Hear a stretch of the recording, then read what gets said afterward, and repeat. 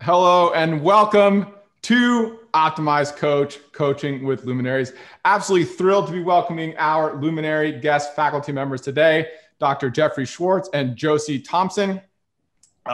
They are absolutely amazing. Dr. Schwartz is a research psychiatrist with an expertise in applied mindfulness. 5 books, The Brain Lock, Dear Patrick, The Mind and the Brain, and You Are Not Your Brain, along together with Josie and Art Kleiner, the Wise Advocate, subtitle there, The Inner Voice of Strategic Leadership. Absolutely love this book, the intersection of so many different things. Josie is an internationally certified master coach, 3 times Coach of the Year, significant senior leadership experience, both herself and her clients. Absolutely phenomenal story, have overcome a lot in your personal life, just a demonstration of resilience. And you guys have not just written this book, but also created a platform of master classes for the brain, right? That's right. So I'm just so looking forward to this. We are all about mindfulness here. I wrote down Dr. Schwartz has been meditating daily since 1975, an insight type of practice. Josie since 2010, both daily. We require our coaches, if they want to earn a certification, to meditate on a daily basis, 11 minutes minimum. So I love the meditation practice, love applying this third person perspective to what we're seeing, what we're doing on an individual basis, on a leadership basis, etc. So we're gonna have so much fun today. I'm so looking forward to unpacking a little bit more of your wisdom as it applies to individuals, coaches, leadership, etc. So welcome. Hi. It's great to be here. Yeah. So I'd love to start off just with the idea of a wise advocate from the get-go. What is that? Why is it important? How do we know where they are and how to communicate with them, et cetera? Okay, so I guess I'll give a little history because, actually we kind of coined that term, and so there's a history to it, and I think the history kind of explains it. Because there's a variety of reasons why we came to the wise advocate term. So that term is the core central concept of the book, You Are Not Your Brain. And that was written with another psychiatrist actually named Rebecca Gladding. And that was when she was actually still a resident in psychiatry at UCLA. And I had known her for quite a few years before that because of her interest in obsessive compulsive disorder.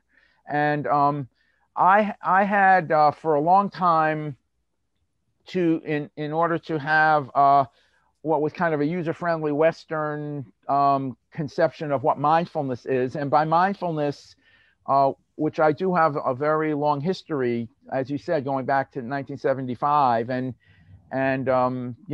have studied ancient scripture out of which mindfulness came, which is a Theravada Buddhist scripture written in the language Pali, which is a dialect of Sanskrit, and I studied that language, and etc. And so, but we didn't want to present it that way, and we really don't present it hardly that way very much. I mean, I'm mentioning that here because I have a sense that that it's user friendly based on what you just said. I mean, we recognize that in a lot of our audiences, it's not so user friendly. So then I don't even reveal that information.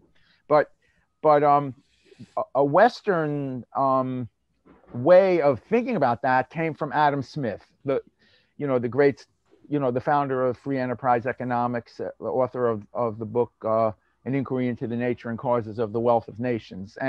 But he wrote another book called The Theory of Moral Sentiments. And that was his actually most important book for him.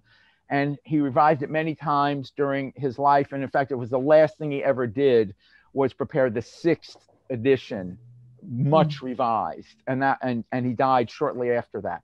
And in that 6th edition, he really expanded what's called the impartial spectator concept in that book. And impartial spectator, has a lot in common with mindfulness because it's this whole notion of observing, of having a an impartial observer, and what I sometimes like to call an outer or a third person perspective, a clear-minded observational perspective on your experience, all your feelings, thoughts, interpretations, perspectives, etc. So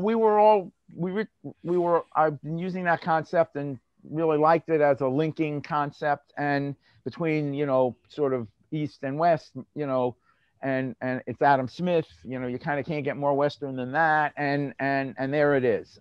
I mean, it shows that there's nothing sort of woo-woo about that concept particularly or necessarily. But we also recognize that impartial spectator is not so user-friendly. I mean, it's not the most user-friendly kind of a term, and in fact, very near the end of finishing You Are Not Your Brain, Rebecca Gladding's mother, who she was very kind of close with and was running things by, and we always said if we had another term, we would strongly consider it. And she suggested this term, the wise advocate. And I immediately liked that term because that term does have some Judeo-Christian, a biblical context to it, and which one could easily elaborate on. So I immediately said, okay, that's a good connector, and so we went with it. And in fact, at the very end of just before submitting the manuscript, we actually changed impartial spectator to wise advocate, and then we kind of smoothed it out, and that's how the book came out. And so what's the improvement? I mean, the improvement is that you can readily say about wise advocate that it's an inner loving guide. I mean, it contains a notion of caring about you that the impartial spectator concept does not contain in nearly the same way. And then the other point that's very true, again, to the older sort of specifically Christian application of this term advocate, is that you can have an inner narrative with it. I mean, you can talk to it. You can actually have a narrative, and so we really could construct it as a concept that everyone can access, and it could be much more sort of down to earth if you want, and that works, and that's where the Adam Smith stuff is helpful. It's an observer, but it's an observer that you can have an inner dialogue with. And so the whole notion of creating a narrative and having an inner guide, an inner loving guide that you could, work things through towards, and then the only other concept that you really need to really kind of bring it to sort of the big picture for is you're striving towards creating a true self, which is your the goals and values that you really believe in and want to stand for. But we always do like to say that, but that's always a work in process, and you never actually achieve your true self, but you're always striving for that. And so you're striving for it in conjunction with creating a narrative with your wise advocate. And then, with Josie, that started to really work, in a coaching context, and out of that grew the book, The Wise Advocate. But the You Are Not Your Brain concept is really user friendly for coaches, especially the way Josie contextualizes it. Mm-hmm. And Josie, when you came across it, it immediately resonated with you, or resonated quickly enough that you thought there's an application for this in the coaching world, in the leadership world. What about it kind of drew you to it? And then if you could pick it up from there. Okay, well, for me, people are probably aware that I'm a 2 times cancer survivor. And the first time was in 1991, and I was 24 years old, and I was given 6 months to live. And at that time, everything that I had believed and was taught to me about the way the world works and about this concept of God and was just irrelevant, because my constructs didn't make sense anymore.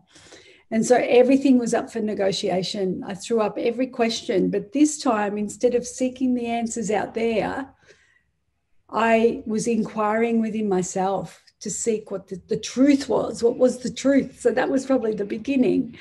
And then in 2010, when I had the brain situation, my own, I was in the middle of neuroscience studies. And I had met Jeff at the very first Neuro Leadership Summit in Asolo in 2006 or 8.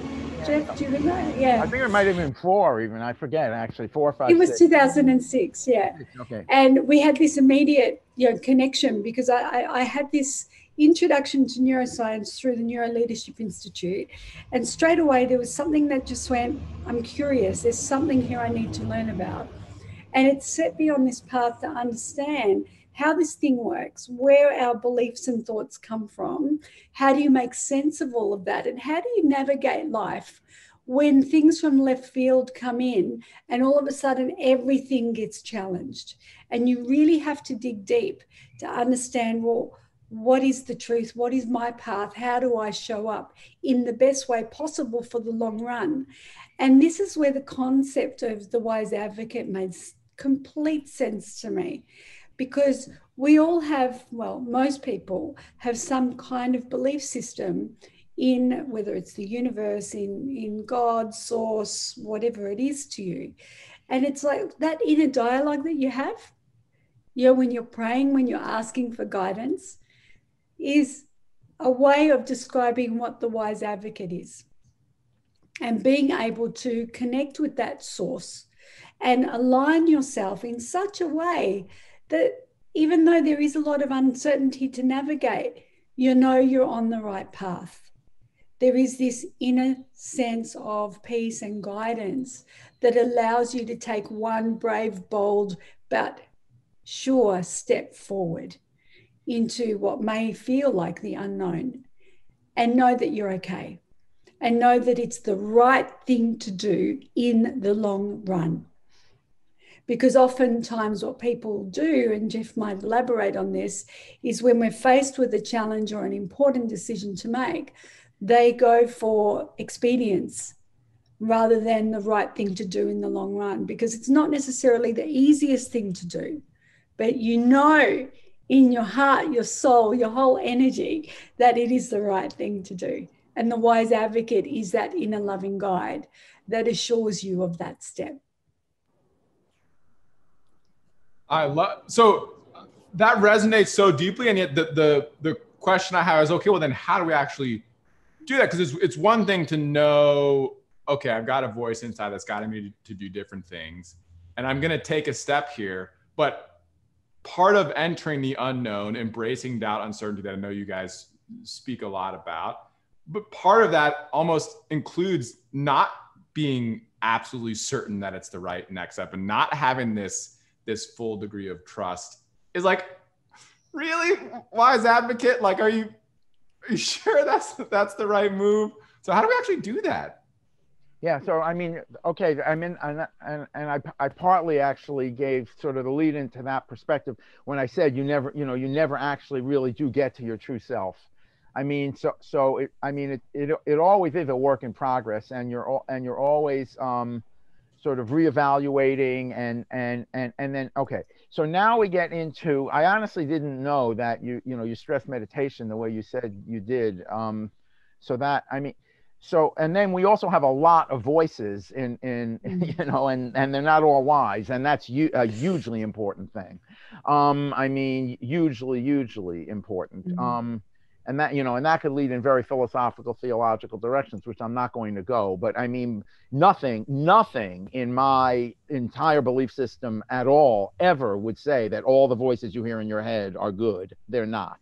I mean, and so I really stress that they're not.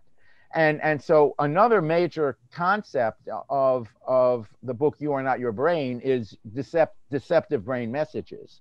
And that's where, that's where sort of the more of some of the clinical psychology comes in, but it's also highly relevant to, things that are just not psychotherapy, but just, really proper understanding of mindfulness.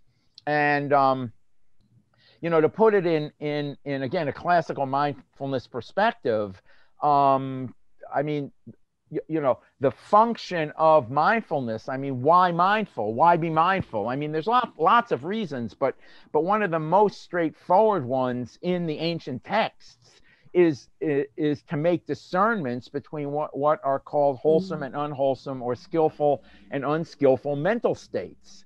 I mean, so the notion of I mean, if you hadn't mentioned that, you know, meditation is a necessity, I wouldn't like be saying this quite so assertively as this, because, you know, when we speak to people who aren't, you know, committed to doing meditation, I don't want to be like that assertive about it. But in fact, without doing some kind of structured practice, it becomes much, much harder to know what's the wise advocate and what's the deceptive brain message.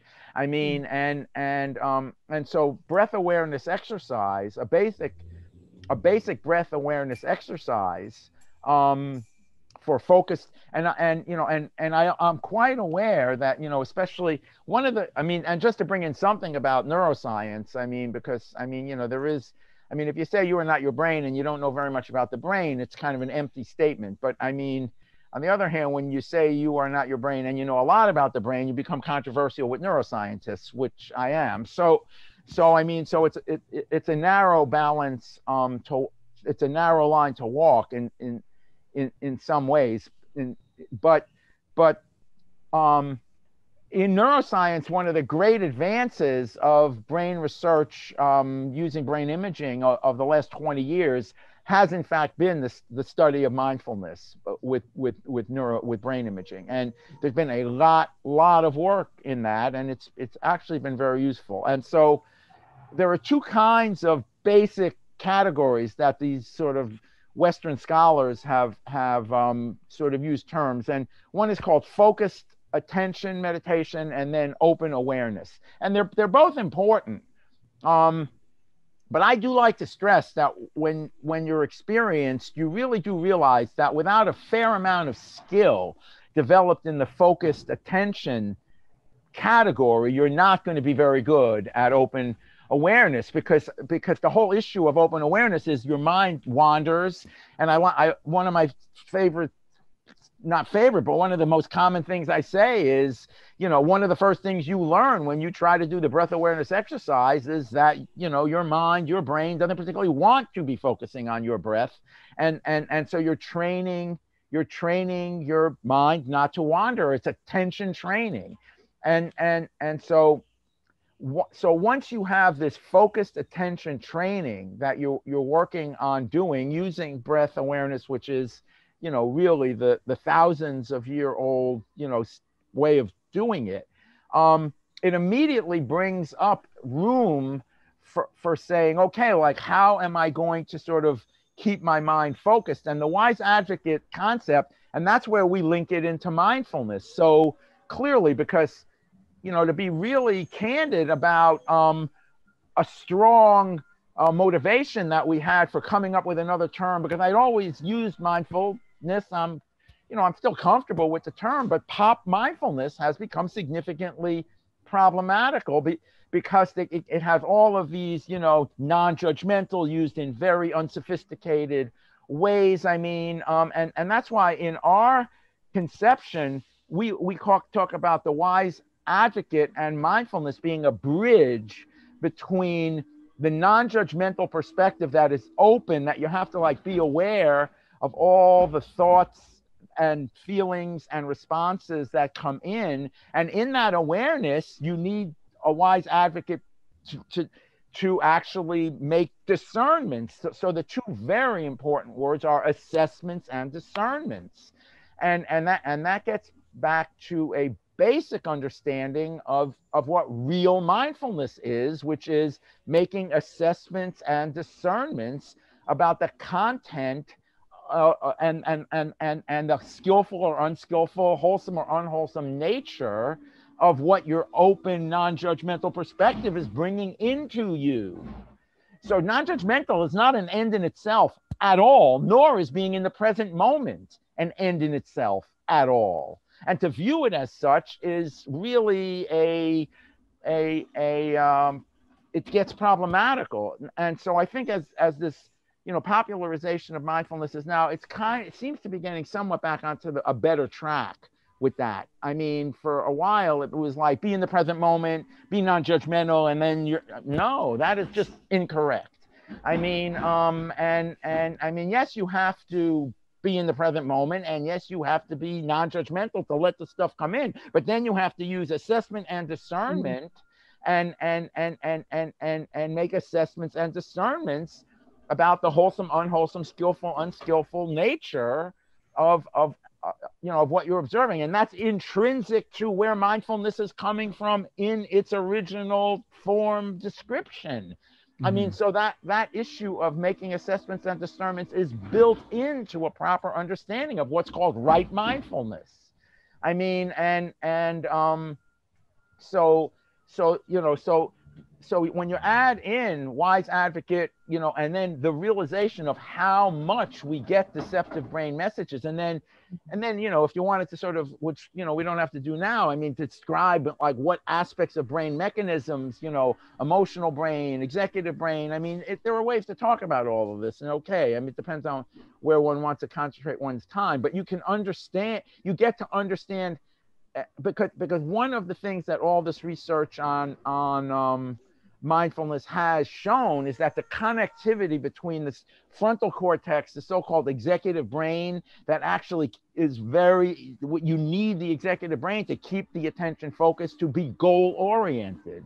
I mean, and so the whole issue of being goal-oriented and focusing your attention in goal-oriented ways has a lot to do with what the wise advocate is about. And then those exercises, the breath awareness exercise, mindfulness, enhances connectivity between executive brain and emotional brain. And that helps with what's called self-regulation and self-management. So you can see how this, the concept, kind of grows, and it's not hard to understand, but it's not simplistic either. And so we're bringing in a lot of content around the issue of making assessments and discernments in consultation with your inner loving guide about the experiences you're becoming aware of because of this, present moment, non-judgmental perspective. On that open awareness, you need to have, a good capacity to focus your attention and connection with your wise advocate, or to not get trapped into deceptive brain messages that will really mislead you and not in very, maladaptive, non-productive ways. I love it. And for your, I love all the advances in neuroscience. The Muse had been like monitors your brain waves and provides biofeedback. I went nuts on that. Oh, wow. It's really dark right now. But I like 1,000 days in a row of this like brain monitoring piece to build that awareness perspective and return the focus. But I love this, assess what's going on. So step one is to be able to be conscious of open awareness, what's going on, period, that we have thoughts, that we've had different voices, and then to be able to discern which one's the wise advocate. And you say it's trusting, right? We trust it. There's compassion for it. It's also dispassionate. So it's not attached to certain outcomes or whatever, but what's the best thing that we can do going forward in pursuit of some certain goals, while we train our mind to be able to be conscious and then make that discernment, make that decision. It makes me think too about the whole free will, not free will debate. And it's almost like, well, it's both. We don't have free will of what's going on, period. And yet in that instant, in that moment, can we exercise our ability to discern what we want to do going forward and demonstrate our will going forward? How do you, I'm actually curious to hear more, and Josie, your perspective as well around when you're assessing the different voices and making a discernment on which one's the wise advocate, which one might be a different kind of voice.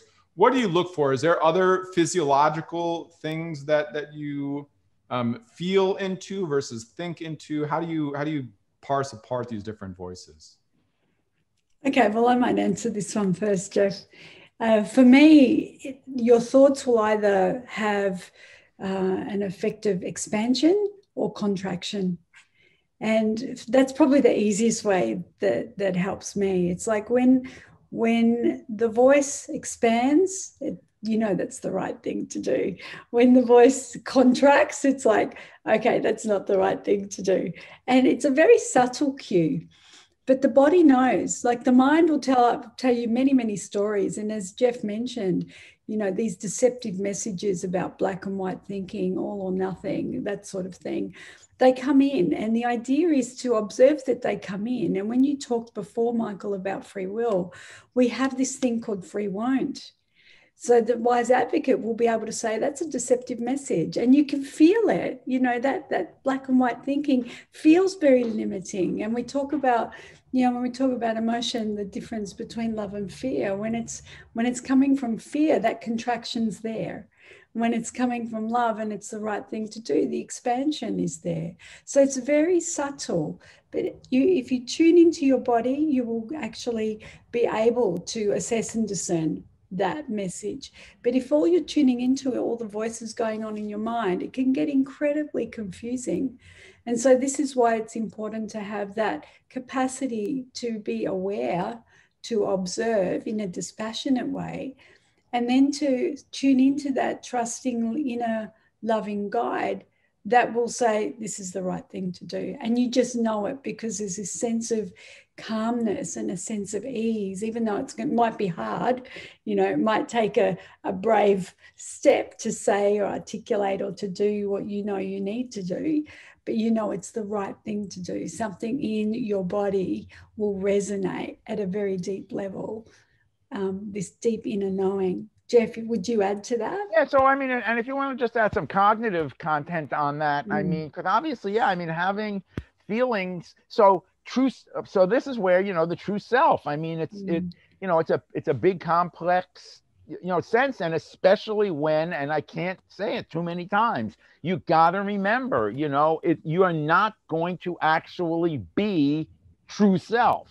You're going to, you're always a work in progress, and your concept of what you're striving for evolves, changes, as you learn, and that's why in the 4 steps, the 4th one is called revalue. It's relabel, reframe. We're going to get to this later, but relabel, reframe, refocus, revalue. And as your brain changes with self-directed neuroplasticity, your values evolve, and your awareness of what you consider, being a true self is. But one of the ways to sort of even because yes, there's the term cognitive distortions, and that, and yes, we are definitely integrated with traditional cognitive therapy approaches, and we're very user friendly with what's called mindfulness-based cognitive therapy. And I'm, actually quite friendly with the people who developed that, John Teasdale especially, who really did develop that.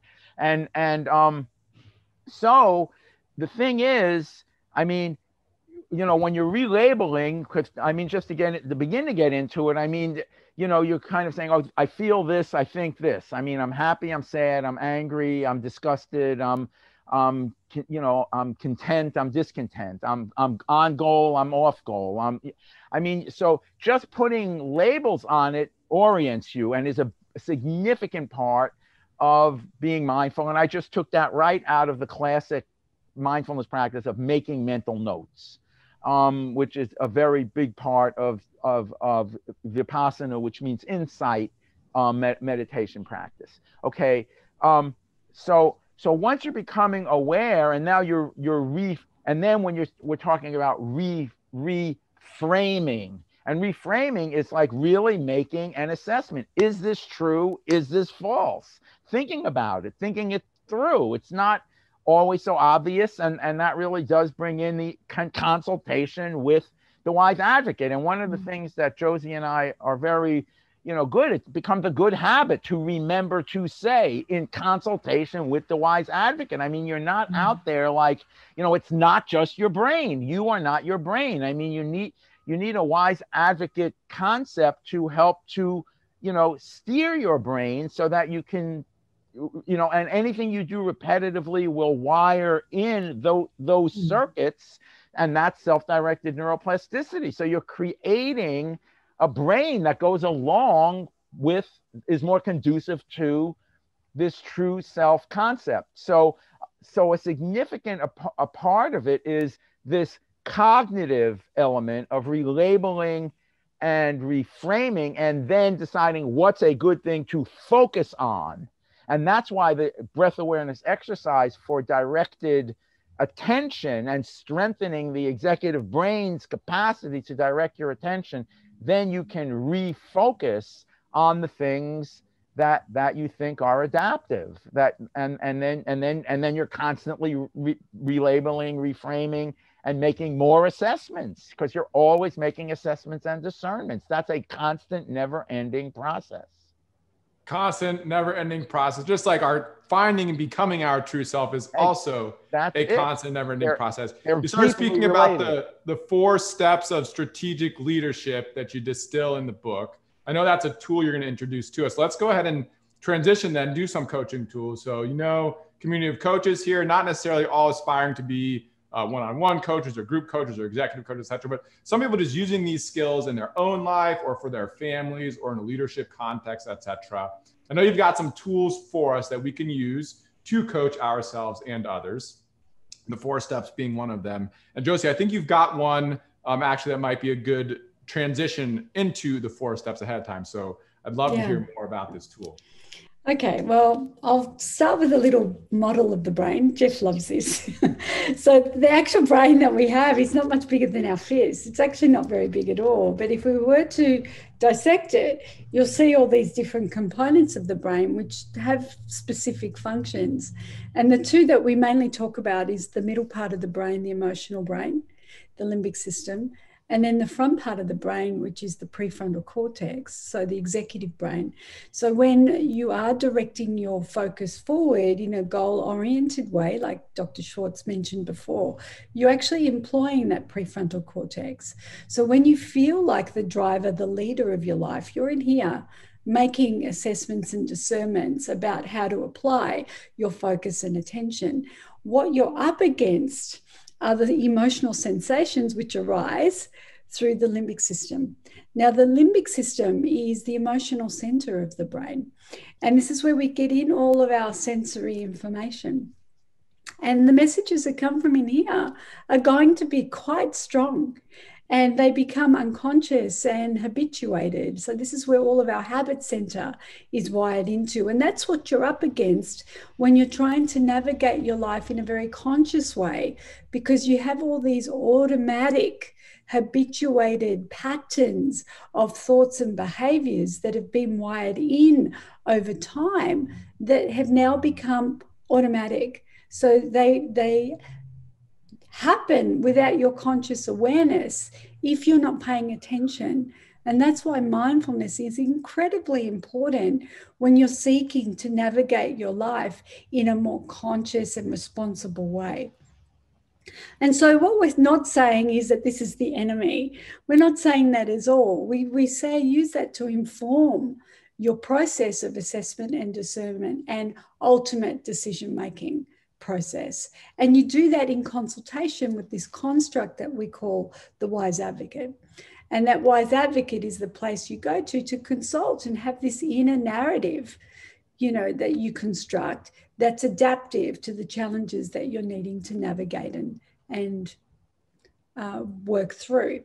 Now, when clients come to us as coaches, a lot of them, we actually will ask them, what do you want? And oftentimes, and this is reflective of the way the brain is set up, they know what they don't want, because the brain is set up to be on the lookout for threat. And so that need for safety, for certainty, is very primal in the way that the brain is wired.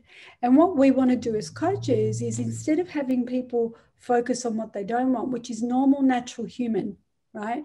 We actually want to help them refocus attention forward to what they do want. And when I demonstrate this, when I'm teaching about the brain, I do it this way. It's like, well, I don't want to fail. I don't want to fail. I don't want to fail. And as coaches, we go, okay, if that's what you don't want, what is it that you do want, right?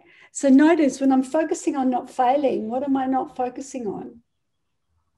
What I want. And you can't do both at the same time. right? You actually really have to help your clients refocus attention from what they don't want without making them feel wrong or bad, because that's what the brain's wired to do, to keep you safe.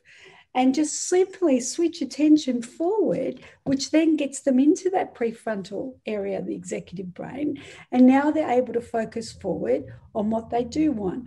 When you start focusing on using this part of the brain, you have so many more resources available to you that allows you to be more innovative, creative, open-minded.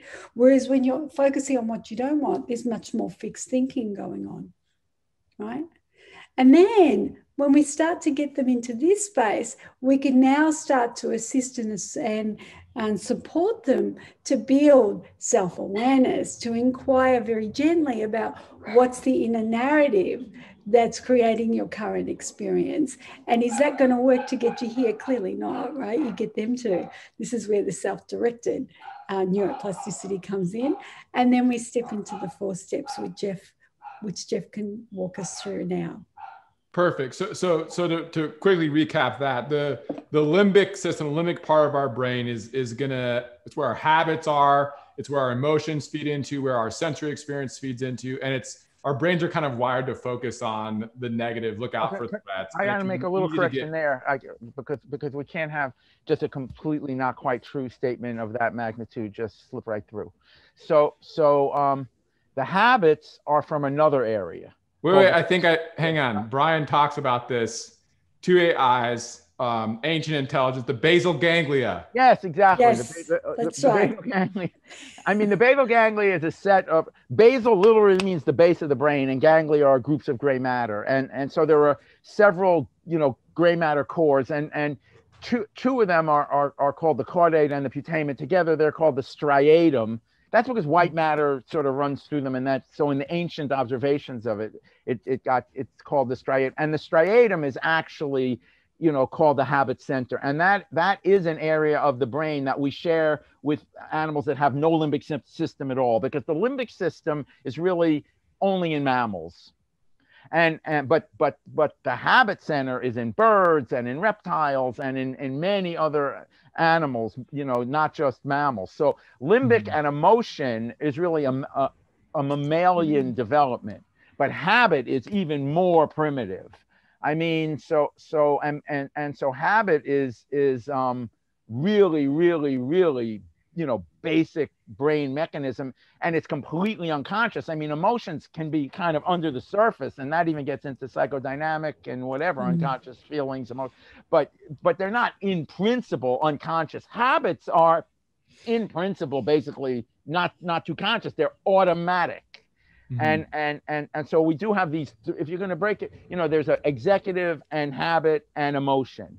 And that we're trying to integrate those. And what we're really trying to do is get the habit center to, we like to say, one of the reasons you're doing meditation every day, regular, and developing a habit of doing meditation is because then you develop a habit of consulting your wise advocate. And then you get the act of like looking to your wise advocate to become automatic. It's a habit. I mean, and so we're really we like to say you're sort of wiring your primitive brain to be consulting with the part that's going to advance your executive brain.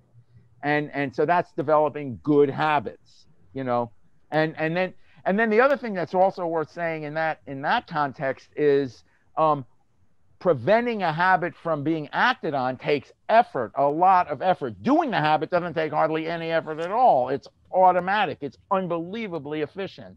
I mean, efficient at the level of like, literally how birds and reptiles work, like really, automatic. But to stop it from happening, because you go, wait a second, I don't want to be doing that. And to make it conscious, that's the wise advocate. And then to stop it takes real executive brain energy, literal physical energy. So it's effortful. You have to make an effort to stop it. And that gets into what we mentioned, Josie mentioned in passing, the free won't concept, because we don't stress like free will as much as it's not as easy to justify on a brain basis as the free won't, because the free won't, we know that when your brain sends you messages, which do happen before you're even aware, they're being sent before you're even aware that you received them, actually. But even if you have received them, you still don't have to act on them. And that's what free won't is, that you can get the feeling and not act on it. But at the level of habit, that takes effort and energy and mindfulness, and that's called cortical inhibitory control, which is one of the three basic parts of executive function. The other two being cognitive flexibility and working memory. So working memory, you're kind of comparing and contrasting things. Cognitive flexibility, you're seeing things from different perspectives. And then inhibitory control is you're preventing the automatic things from just taking over, to leave an open space where you can focus on something else. And I think it's important. It's important to note what Jeff just said there when he said preventing, not stopping, right? Because you can't stop the negative, narratives or reactions from coming in. So don't even try to stop, because if you're trying to stop it, you're giving it more focus and attention, right? Prevent, don't stop. And it's almost like, and Josie, what would you have a name for that tool? It's almost like you are being the wise advocate for someone else of stopping the habitual, this is what I don't want behavior, and shifting it to, okay, what do I do want? Which then we can use the 4 steps. But do you have a particular phrase or tool you like to think of when applying that reframe for people? It just comes back to refocusing attention, because what I've found in my experience in coaching since 2000 is that a lot of people know what they don't want. And it's a wonderful fundamental space to start from, and to help them realize, well, it's great that you know what you don't want, but let's actually now do the effortful part of it, to think about, well, what is it that you actually do want? They're so used to being on the lookout for the threats, right? So how do you make that? Is a really big step for a lot of people that have had this constant frame and of reference of living in the I don't want space, and realizing that by giving that focus and attention, they're amplifying the very experience that they don't want, purely because they're giving it focus and attention. So really our role, I see as coaches, is to help bring awareness to their current experience. And by them understanding, so by me focusing attention on what I don't want amplifies the very thing I don't want. Oh my gosh. So I'm creating that experience. So it gives you that sense of personal responsibility and empowerment, because all of a sudden you have a choice that you weren't aware of before, right? And just making that shift opens up possibility. And the word that always I'm hearing all the time is hope. And people are just wanting this hope. And so when they actually start to think over here, they start opening to this idea of mindful awareness, and you can start to introduce this concept of the wise advocate. Perfect. Well, I'm so excited to hear more about the 4 steps then. I know we've danced around it a lot. Which one of you are going to take it away? Jeff? Well, I guess I did mention the overview basics, and that is very important. And then just seeing the integration between the 4 steps and mindfulness, and that the 4 steps were really designed to bring mindfulness into action for people who have obsessive compulsive disorder, in which the intrusiveness and the power of which these negative, bad thoughts are coming in are so strong that we just wanted to try to get to, how can we get the people to realize, wait a second, that's not really me. I mean, that is just my brain sending me a false message. And so, and that's very related to all the mindfulness and assessment and discernment and just, making, distinctions between wholesome and unwholesome, skillful and unskillful mental states. So the 4 steps were designed around that aspect of mindfulness. And the first one, relabel, like I mentioned, is really just taken from a classic mindfulness, insight technique called making mental notes. I mean, and it turns out there's now quite a bit of science, even brain imaging work that shows that, to mention another brain structure, which is really considered largely the core structure of the limbic system, which is the amygdala, which sits deep in the temporal lobe, and relabeling things, just putting a word on emotional experience, quiets the amygdala responses. So that turns out to be quite a powerful way, even of calming the brain down in terms of, the emotions taking over. And the amygdala can in fact sort of come to control acutely how the executive brain focuses.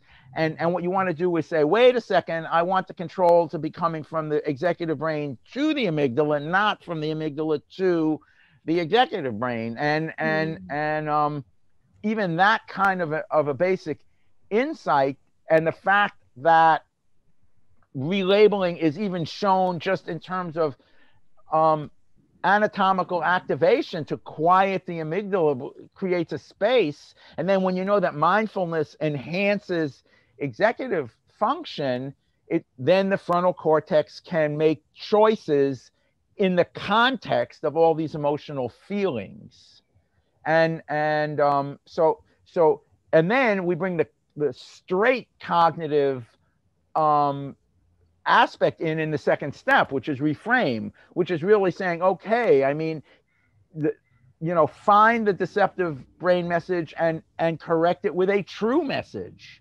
So see what's false as false, and then the classic cognitive technique of correcting it with a true statement.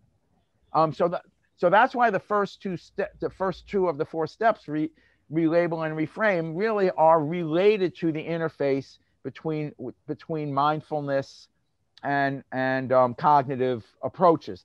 Then refocus, I'm really now in just very recent work, which I'm doing with my close friend Danny Southwick, who is a graduate student at Penn Psychology in Angela Duckworth's lab. I mean, he's actually recently informed me that there's a whole aspect of psychology that I was only vaguely aware of, called creating an intentional plan, and the four steps, which helped him a lot.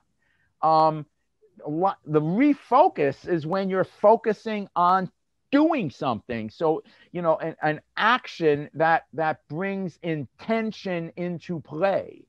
I mean, so first you relabel, and you know what you're feeling, you know what you're thinking, you're putting, literally short labels on it so that you can even track it. That leads into the cognitive processing of it. So you can say what's deceptive and what's not. I mean, all of that is in, our model done, with the help of, in consultation with the wise advocate. And then what I've been saying forever, which really is the breath awareness exercise, when the mind wanders from the feeling of the movement of the air in and out of the nostril, you refocus. I mean, you're training your brain, your mind to pay attention, but that refocusing on something positive is bringing an intention to do a positive action into play. And that turns out to be very helpful. And there's a lot of psychology research on that kind of mental state, where you actually focus on something that is an intention to do something to enhance the situation. And then, getting into, deep sort of stuff that we wrote on theory, and where we needed some, quantum mechanical reasoning to make a point about the fact that how you focus your attention actually changes how your brain works. And there is a physical principle called quantum Zeno effect that really underlies the fact that how you focus your attention literally changes the brain to be aligned with what you're focusing your attention on.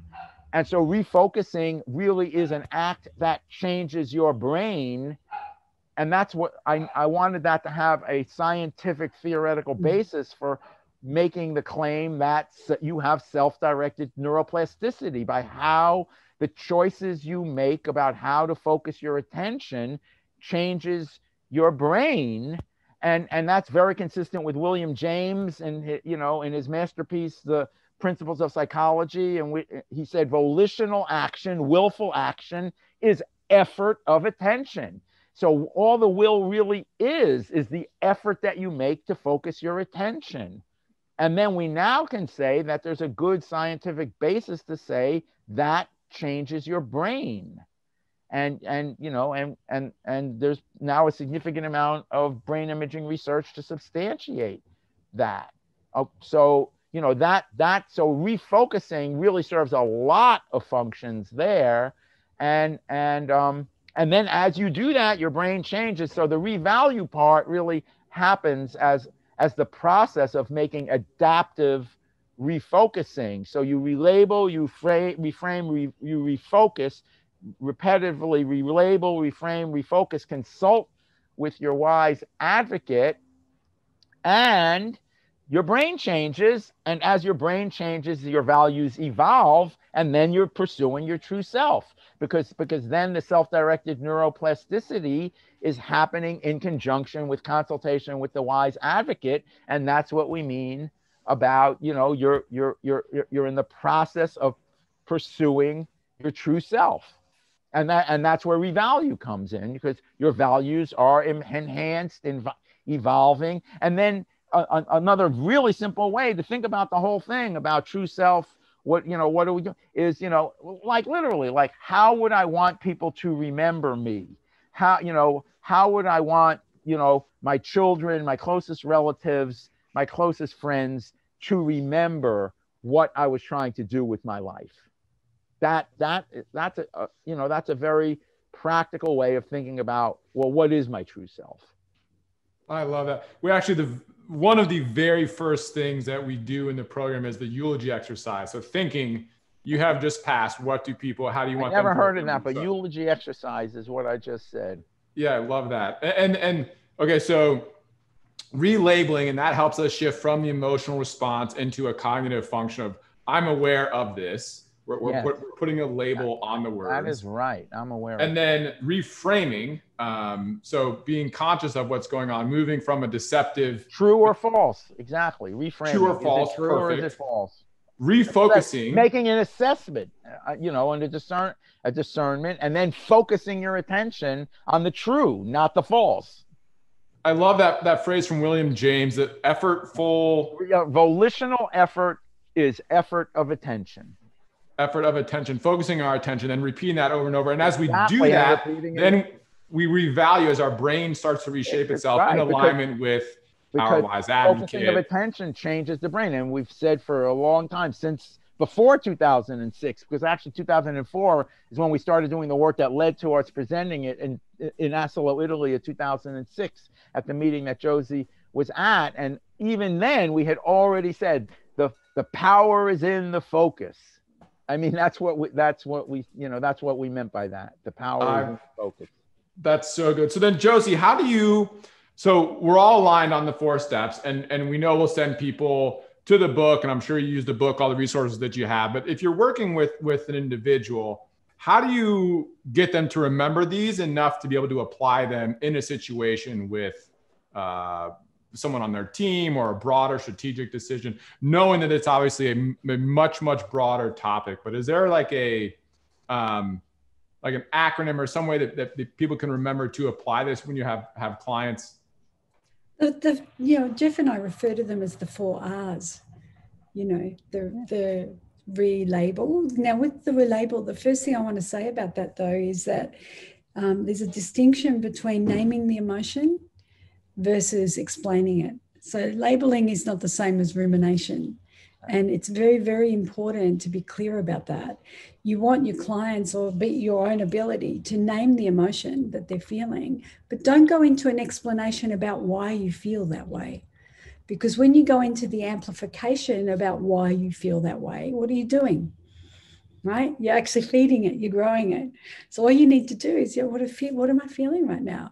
And the way to do that is to tune in. And that is not so easy for people who run here and are constantly in motion. They're not actually taking the time to pause, which doesn't take that long actually, to be able to raise their conscious awareness, to be able to very accurately label the emotion, because people that are out of practice with that find that extremely difficult to do. And maybe, Jeff, it might be helpful to actually do a 2-minute breath awareness meditation right now. To show people how simple and how quick the practice actually can be. And I do this. I do this in my coaching sessions with people, especially when they're in that heightened state. I just say, look, let's just take a minute to fully arrive. Let's just breathe together, and I'll actually walk them through this practice. And they don't feel so uncomfortable when they're in a private space, with someone that they trust, and they just let themselves soften and release some of this, emotional hijacking that can really interfere with our capacity for calm and clarity. So I'll invite you, Jeff, if that's appropriate, Michael, to maybe do a 2-minute breath awareness meditation with us. Okay, good. Yeah, and it is. It gives you, and it'll show you just sort of how basic, there's basic, but very, very grounded in, in a very ancient, established way of doing this. Okay, so the thing is, if you're going to be mindful, it's, there's an object of mindfulness, and in the breath awareness exercise, which I like to call an exercise as opposed even to a meditation, because it really, makes it more like literally you're building your brain. It makes it just more, we're trying to take all of the, I don't know, sort of unnecessary kind of baggage and just make it like, this is goal oriented for practical people, right? I mean, and the object in a breath awareness exercise is a very specific thing. It's a feeling, a physical feeling, a physical feeling. And that physical feeling is caused by the movement of air as you breathe in, generally at the nostril is by far the most traditional, well-established place to be aware of it. So it's a feeling of the movement of the air as it goes in and out. I guess I'll just throw in rising and falling of the abdomen is another useful place, but it's not as traditional. Okay, the reason why I added a specific kind of a count, counting, because counting for entry level work in breath awareness is very traditional too. But it's also well understood, and in our practice too, it's well understood that the counting is just to get oriented, to get going. And, as, days leads into weeks, leads into months, the counting becomes less and less, a central part of it. It tends to fall away. But that doesn't mean you can't always go back to it. But the reason why for like a 2-minute exercise, it's very useful, or a 5, and we say, and the other thing I want to stress is when you do this, set a timer. Because especially when you're doing focused attention meditation or focused attention breath awareness exercise, setting a timer immediately deals with the intrusive question, how much longer am I having to do this? I mean, and when you're trying to focus attention, that is a distraction. And so you're just doing this until the timer goes off. And 5 minutes is a perfectly reasonable time. I mean, I guess you go a little longer, okay. But I just want people to do it, because the habit part is the most important, especially when you're getting started. A few minutes, 3 minutes every day is better than 1 hour every week. I mean, in terms of, right? I mean, it's really regular practice is really important. Okay, so the breath, you want to slow it down, and we use the count to just get it at a pace where it's easier to observe, it's easier to feel the feeling, and plus it's a pace that actually has a a calming effect intrinsically. And actually, if you just did it, this kind of a pace arises naturally, actually. So we're just trying to enhance that process a little bit by using this count. And the count could not be more simple. On the in breath, you go 1, 2, 3, 1. And then on the out breath, you go 1, 2, 3, 2. And then on the next in breath, you go 1, 2, 3, 3. And then on the out breath, 1, 2, 3, 4. And you start over. So it's a 2 breath, one. So 1, 2, 3. So what you're doing during this counting is counting the feeling of the moving air. So the first thing we do is go breathe in through the. So you sit straight, not rigid but straight, and and you sit kind of straight but not rigid or stiff, but and then you breathe in. I'm just accentuating that so it makes a bit more of a sound, but what you're trying to pay attention to is the feeling of that moving air. It causes a feeling somewhere around the nostril area, and you can feel it. It's a physical sensation. And then when you breathe out, you feel a slightly different sensation in a similar place. Okay, so now you breathe in, you breathe out. And now I'll add the count. In, 2, 3, 1, 1, 2, 3, 2. In, 2, 3, 3. Out, 2, 3, 4. In, 2, 3, 1, 1, 2, 3, 2.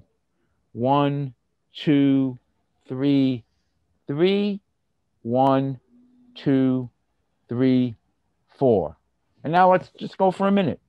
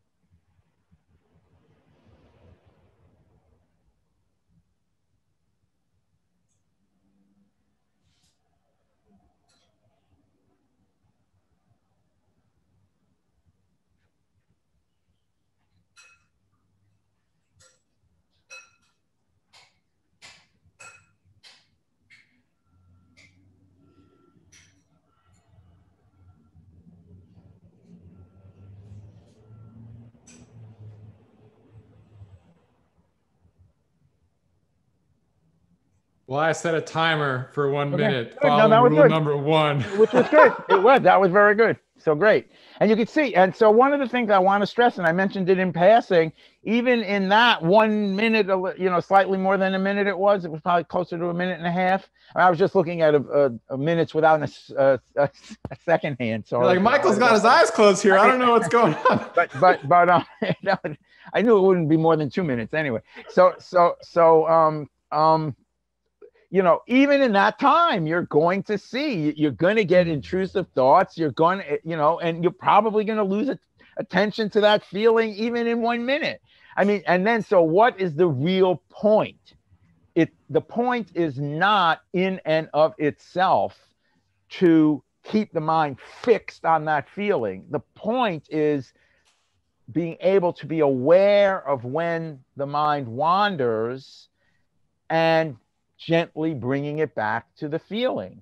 And basically what will happen is you'll kind of lose track of it without fully losing track of it, and bring it back without, and so, a lot of the practice is becoming, you'll see it's an enhancement of your awareness of that feeling, and becoming more quickly aware of when you've lost track of it. And all of that, we like to frame it as saying, that's your wise advocate helping you be aware of where your attention is, which is a primary aspect of mindfulness, to be sure. But the reason we like the wise advocate is because it brings in this inner loving guide, helper, comforter, advocate, encourager, strengthener aspect.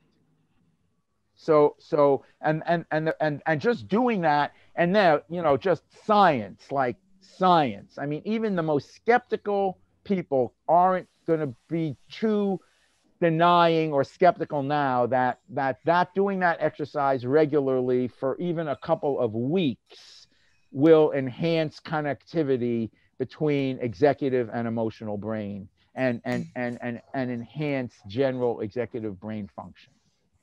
I love it. Thank you so much for that. And just, it's always astonishes me. 1 minute just can completely reset an emotional tone and reset a focus. Right.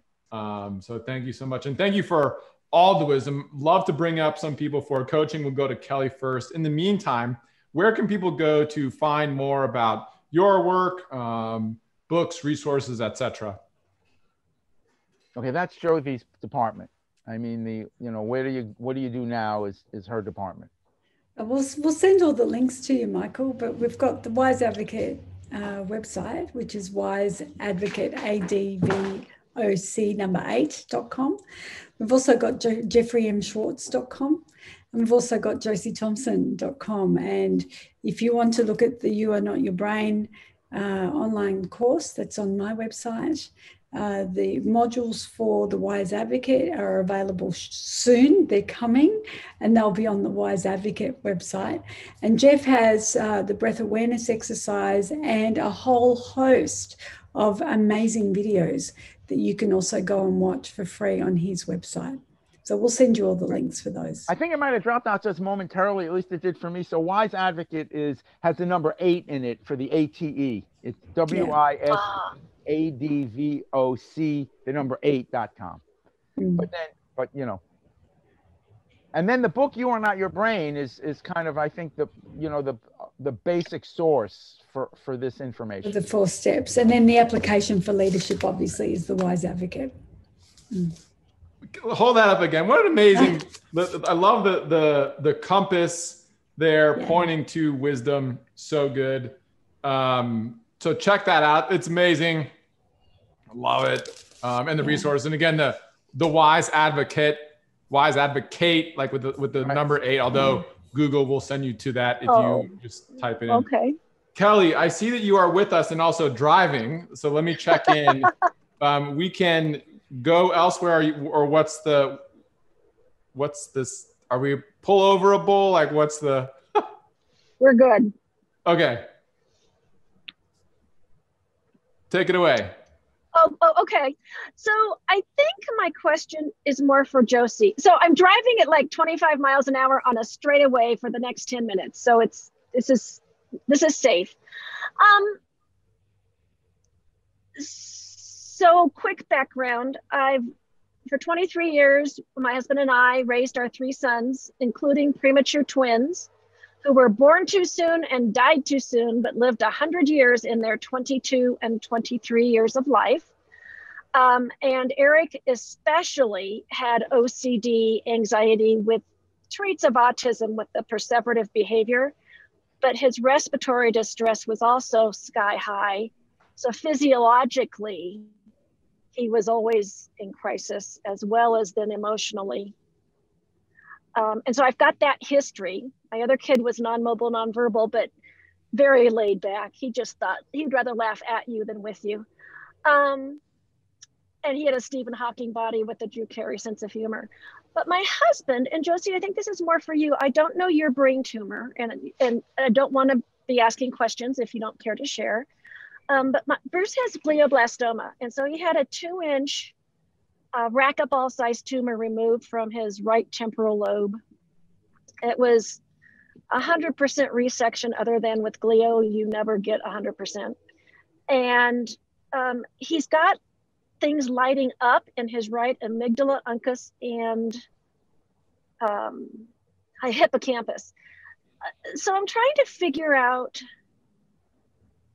he decided that he's living. He's decided that he's clean of cancer because that's how he's choosing, and we are choosing to live.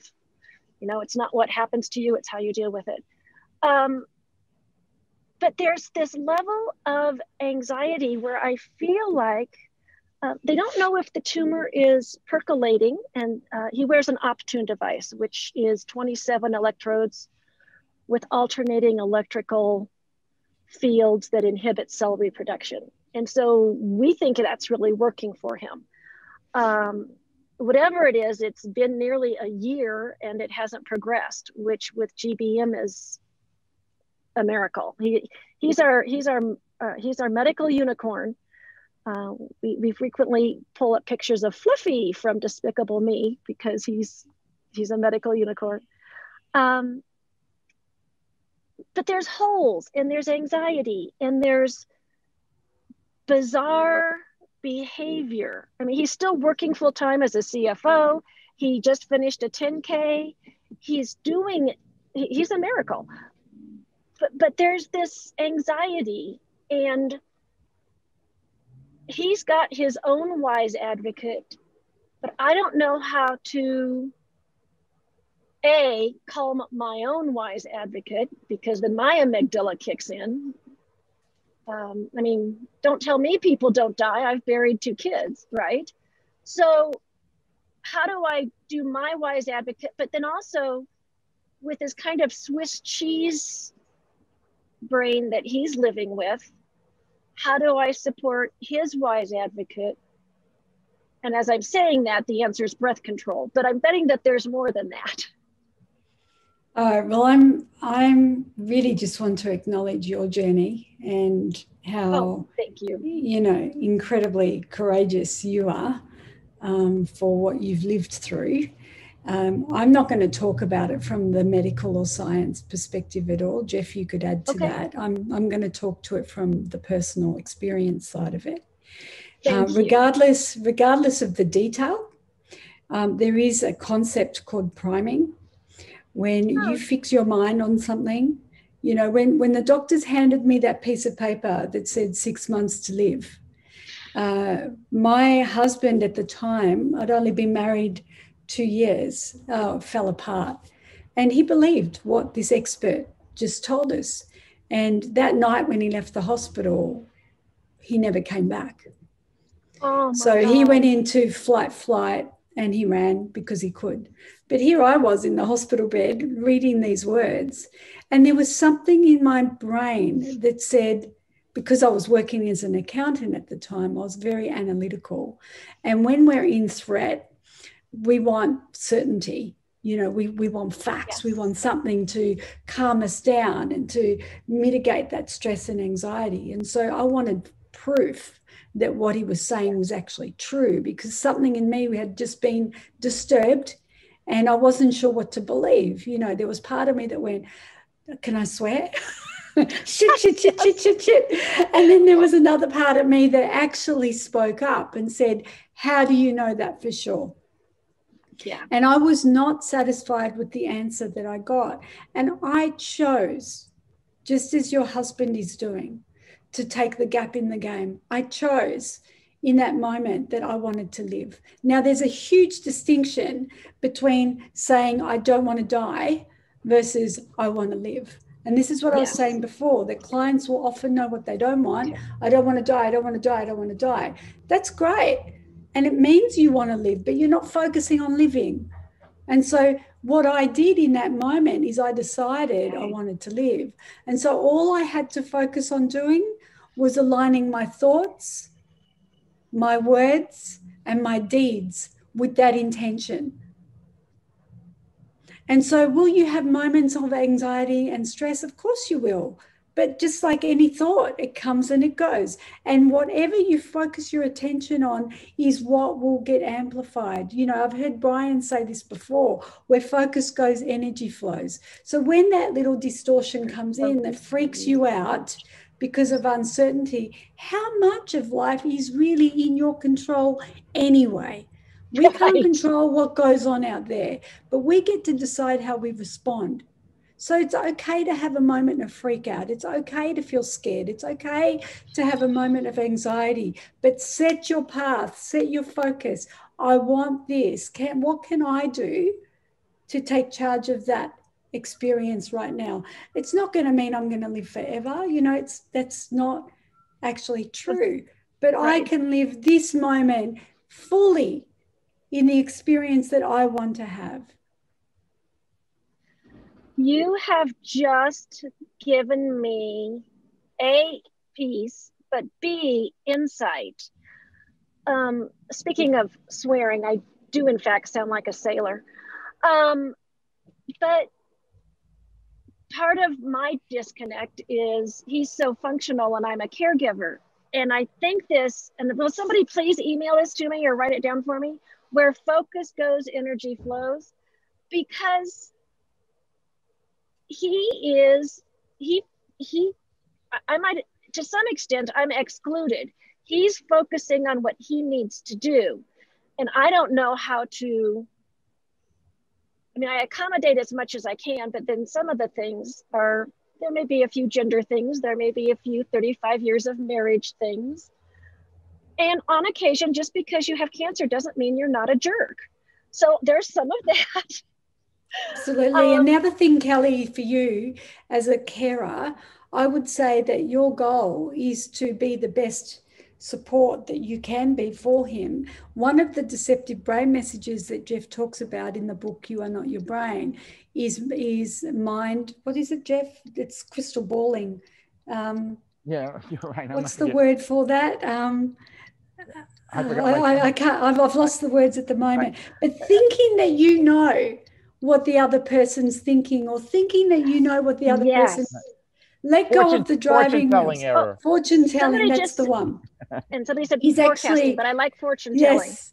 So Kelly's to say to him, you know, just let go of it needing to have the answer and say, honey, how can I support you right now? What do you need?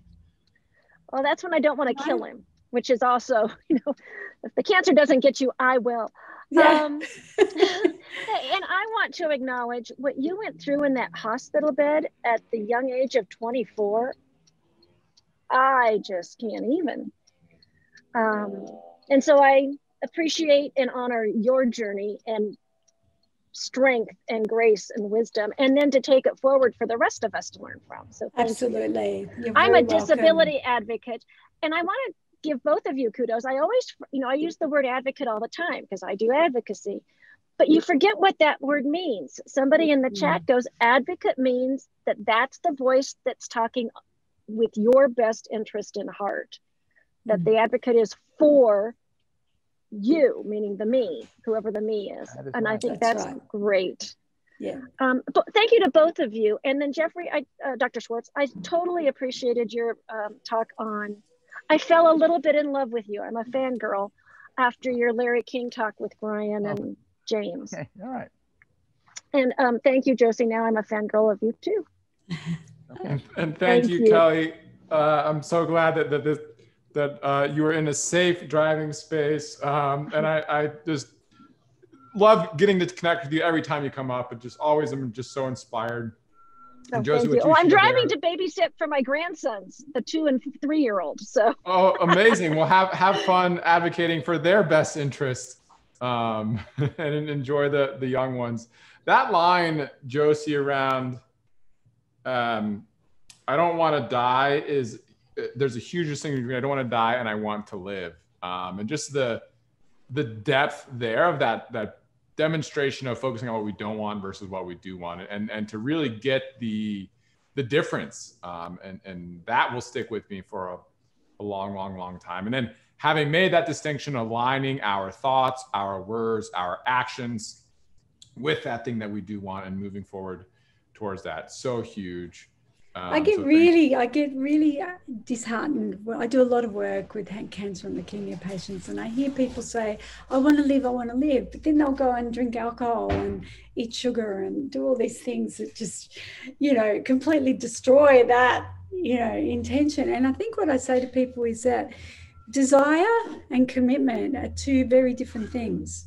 We often have desire, I should lose weight, I should stop this, I should. And Jeff, I love it when he says, stop shoulding all over yourself, just decide, and it's once you really make that decision and you realize it's a conscious choice, you draw the line in the sand and say, right, I want this outcome, and I will do and commit myself fully to align mentally, emotionally, physically with that intention. Then you hold yourself accountable. You'll have moments where you'll get scared, where there'll be some uncertainty, but you keep your focus, you stay intentional on that outcome, and as much as you can influence that outcome, you take full responsibility for showing up in alignment with that intention. Intention might be the word. If we had a chart of all the words that were shared today, intention might be the one that came out the most. And I love ending it there too, around we can't control the outcome, right? But we can control how we show up, and to set that intention and to align our thoughts, words, actions, etc., with that intention, letting go of things we can't control, continuing to practice over and over and over and over, never actually finding this true self, being this true self, but practicing that more and more consistently. That will resonate and align with every person on this call. And it is the eternal and universal work and wisdom that is passed down through the ages in so many different traditions and words, etc. And I just so appreciate and love the way that you, both of you, have taken that wisdom and packaged it in an accessible way with the Wise Advocate, showing us how we can apply it in various different contexts, from the very, very personal to the very, very professional, and everything in between, constantly and never ending going on that journey. So thank you so much. Before you go, and you can do this together or separately, frankly, I think separately would be more fun. What's something that we can do for you? So I'd love to offer the support, the intention of our community to move forward, something that you are excited to see, get more energy, get more attention, just move forward in the world. It can be down to a way that we are treating ourselves or those close to us, to more of a formal kind of advocacy, or go check out this project or invest some time here. What's one thing that we can do as a community for you? Josie, we have worked on some things together, and I think that's the answer that we want to give. So I'll let Josie tell you about some of these things we've worked on together. This is a tough question, because for me, what I want is for people to be well and live full, healthy, happy lives. And I would like to think that our work really does contribute to people's capacity to do that. So connecting with your inner loving guide on a daily basis to inform more conscious choices about how you create a better world is really what we want. I think, Jeff. Yeah, no, sure. And so the more people that really do come across the Wise Advocate, and so maybe, supporting us that way, talking about it, sharing it, directing people to the wiseadvocate.com website. And when the modules are available, hopefully in the new year, come and join us for the journey. Amazing. Jeff, you sound like you want to add something there. Excuse me, Dr. Schwartz. Honestly, I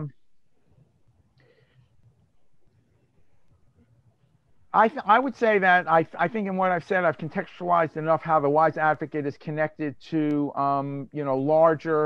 larger conceptions. I'd like to, hope that people can get connected to some of those larger perspectives, but I think that just saying, remember that the Wise Advocate is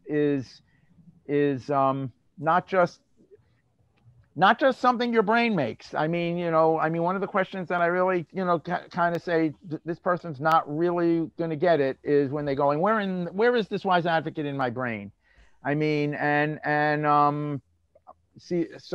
So that brings in sort of an aspect of this, and that really makes me very neuroscience, non-friendly. I mean, neuroscience people do not like when I say that at all, and they are willing to try to stop me from saying it, or trying to stop when I say it from becoming public, at least in academic neuroscience circles. I mean, reviewers will do that. So I love it. So it's a big concept. And I mean, hopefully it'll be an entry point for some of the bigger applications of it. It would be great. And pursuing those bigger applications and that higher, truly the higher ground. I love that. And we'll commit to that. And one of the questions for me that created a kind of insight was, where am I? So I love that the neuroscientists are like, no, avoid that question. And from a philosophical, when you start asking that, it's like, oh, wow, it's I don't know. That's interesting. By the way, the yellow book behind you, is that How Adam Smith Can Change Your Life?